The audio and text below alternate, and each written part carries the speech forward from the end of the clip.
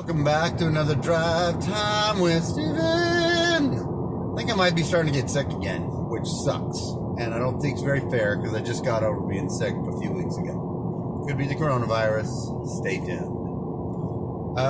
I don't think it's the coronavirus. I'm joking. Anyways, I just was listening to some guys I listened to on the way into work. Talk guys. And they were touching on this article out of the Dispatch, so I'm going to read this today. But it got my blood boiling because it was talking about these diversity bias teams that are in colleges right now, which basically are like little, we make fun of like the hall monitor Nazis that, are watching over us and reporting back to the authorities what we think and say. There's literally a group dedicated in some of these colleges. And again, I'm going to touch on this tonight when I do a live stream. Live stream tonight, though. We are going to live stream tonight, probably around 7 or 8. Could change. I want to touch on this article.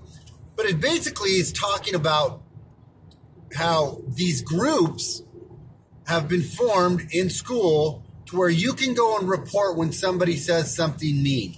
Somebody says something off color. Somebody says something you don't agree with. You're out drinking some beers with your friends. A group of people go out for dinner and you make some joke or you make an off-color comment or you offend. From the littlest offense to a straight-up offense. Unintentionally. You can then get a call from the secret feelings and speech Gestapo that said that there was a report that was turned in on you and you offended X, Y, and Z and you said this during your timeout or, during your guys' little expedition, whatever. Your timeout, when you went out to get some food or hell, it could be when you were in class or it could have been in the dorms. It's literally they're training people, I haven't collected all my thoughts on this, but they're training people to be little snitches, to literally be, and they've been doing that for a while, but they're emphasizing how easy it is to get your feelings hurt and that you should always be concerned about getting your feelings hurt and that you should look for ways to get your feelings hurt. Let's dedicate an actual department that takes reports on these things. And then these Gestapos will come knocking on your door and ask you, did you say X, Y, and Z? And you can have a mock trial done on you where these people that heard you say this can testify against you. If you are found to be guilty of this, it goes on your permanent record, which can affect your grad school, which can affect your job hiring later on. It goes on your permanent record. If you say something that offends some other snowflake, some other little fluffy, pretty, delicate snowflake, if you say anything that hurts their feelings or they deem to be politically incorrect, not sufficiently woke enough, you can have that on your personal record. And they pretend like they're doing this because they're loving people and they want to be caring and they care about the indigenous people and they care about the black people and they care about the gays and the L's and the G's and the T's. Of course, that's another funny little thing that the T's don't like the L's and the G's anymore.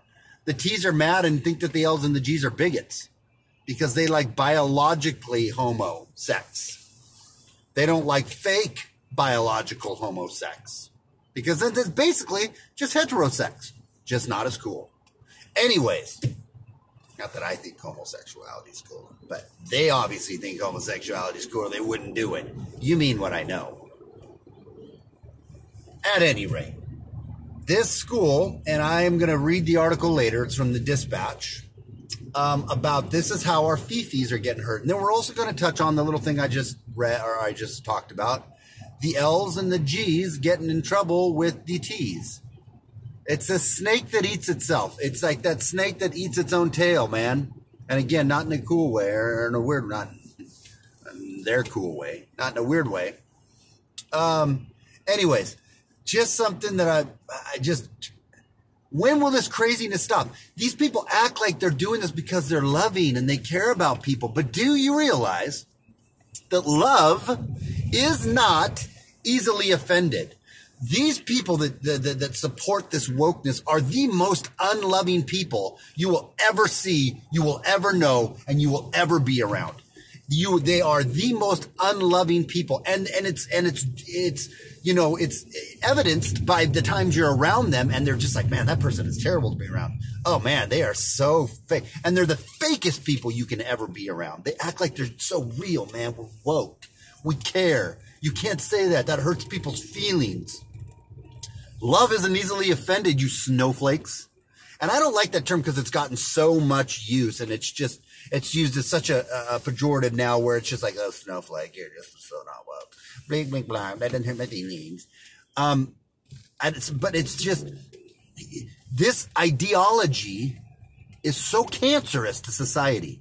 But the good news is, it's not going to last long, because there's no way. This has really been coming on the last the last few years in particular, and it's gonna burn itself out. But these colleges have become a net negative to society that teach this crap to our kids. And I won't send my kid to a college that is ever gonna teach and it's only gonna, well, hopefully it starts to get better.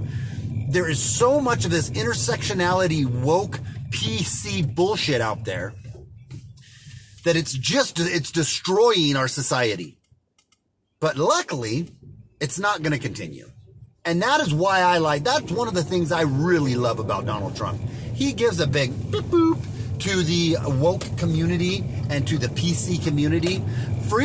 Speech will always be free here in America. If you don't like it, there's plenty of other places that will take you. But it's kind of funny because there's not a lot of other places that will take you. We are actually the only place that would put up with you. You simultaneously, these people believe in communism and this hardcore socialism and essentially communism, right? Where everyone's the same. Do you think in those countries over in China you can say what you think? Shit, you couldn't even say what you wanted to say about this coronavirus if you had insider information on it without the police coming to your door and telling you could be thrown in jail for 7 years. But you are going to try to tell me that that's the utopia you think you're looking for, and that everybody has to watch their speech as long as their speech is your speech. That's what you think. You think as long as their speech is our speech, we're okay. Well, guess what? Governments and people who are live in the real world and run the real world will never don't agree with that kind of ideology. So there's such a conundrum within your philosophy. You got to watch what you say. You can't offend anybody, but we should all be the same. We should all be the same, and you have to be forced into language and speech. It's a joke, man. It's a joke. Without fear or animus, it's SJG Drive Time with Steven. Just some random thoughts. Tune in tonight, or keep an eye out on the notifications tonight, and go to one of my videos, and not this one because I don't have a chance to put a description in. I'm just gonna put this one up, but or it might go in. Yeah, it probably will go in on this one. Anyways, if not, go to one of my older videos, other videos, and join my Discord page. Join my Discord page. I'd love to have you guys over there. It's SJG Perspective Without Fear or Animus. We'll talk to you later. Bye.